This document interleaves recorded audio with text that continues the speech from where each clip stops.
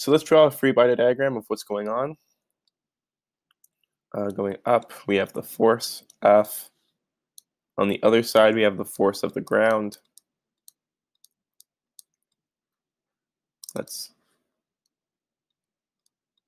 Okay. And then directly in the middle, or not directly, but we have the weight, essentially.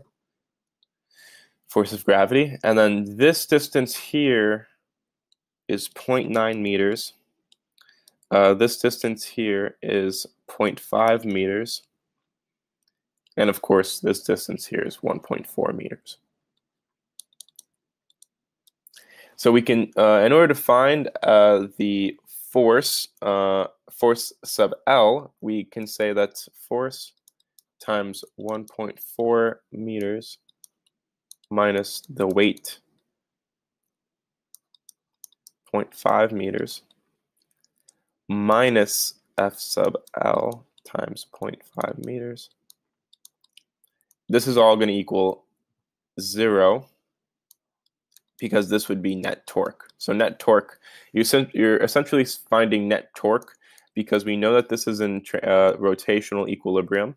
So we know that the net torque is going to be equal to 0, which means that we can now find F sub L. So F sub L is going to be equal to 650 newtons times, again, 1.4 meters minus 80 newtons times 0.5 meters. And then again divided by 0.5 meters. And so we know F sub L is going to be equal to 1,740 newtons. And to find the force from the ground that's coming from the ground, we can use the sum of forces in the y direction. This is equaling 0 newtons. And we know that force plus force from the ground will be equal to the force of the weight plus the force sub L.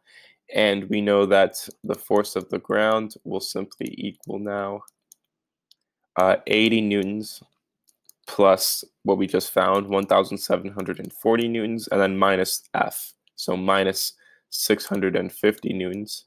And we find that the force from the ground is going to be equal to 1,170 newtons. That is the end of the solution. Thank you for watching.